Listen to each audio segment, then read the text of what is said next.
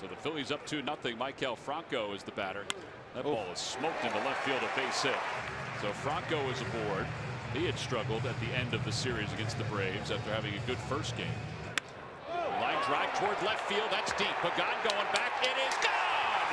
A 3-run home run.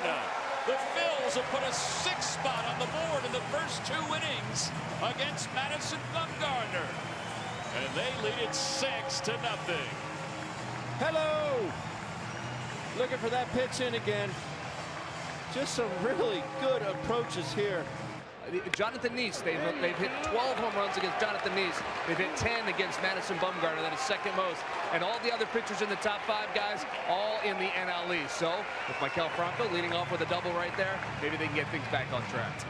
Wonder how they're going to approach Maikel Franco here. I mean, he's hot tonight, obviously. Back toward the middle and into center field, a base hit. Rounding third is Featherston. He'll score. It's a 4-for-4 night for Maikel Franco. And the Phils have tied it up at